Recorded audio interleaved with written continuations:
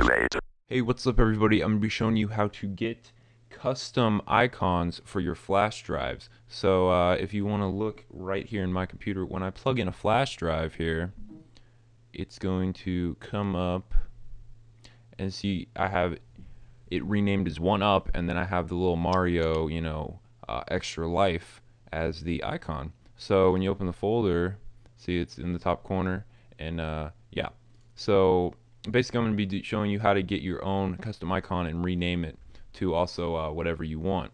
So right now I'm going to plug in a different flash drive, one that does not have an icon right now, and as you can see it's just the typical removable disk icon. Well, that's pretty boring.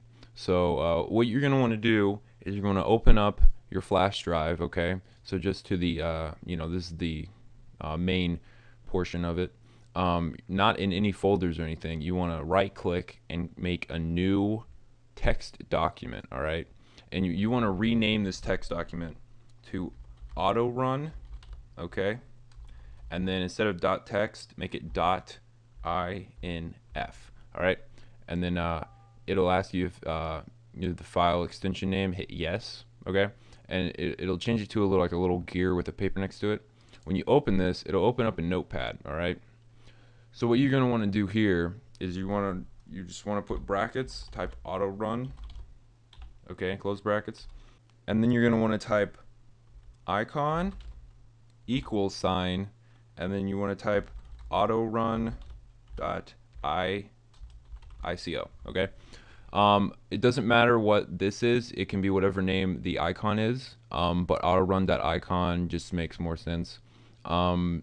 So that's it. You just go ahead and hit save for that. Okay, so I'll put this in the description box so you can just copy and paste it. Okay, so close that. Now what you want to do is get an icon file. All right, a really cool website that I've used to get a lot of icons is just iconarchive.com. There's a bunch of different ones here. There's cameras, locks, gaming stuff. I'm gonna get an icon that says censored just because that's pretty funny.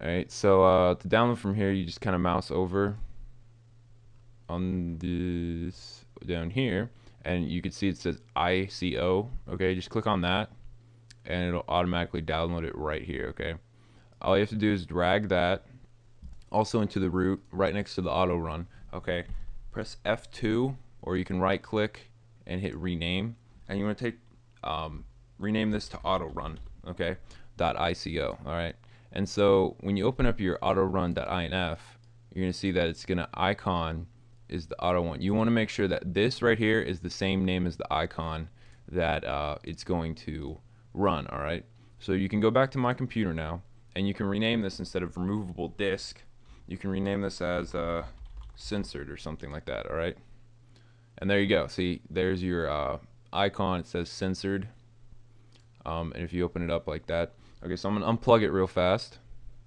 without removing it safely. I know I'm a terrible person, please forgive me. I'll plug it back in, continue without scanning. See, it says censored G, and then it shows a picture of the censored thing. Okay, so that's how you get a custom icon for your flash drive. So yeah, that's about it for this video. So I'll see you guys in my next video. Peace out.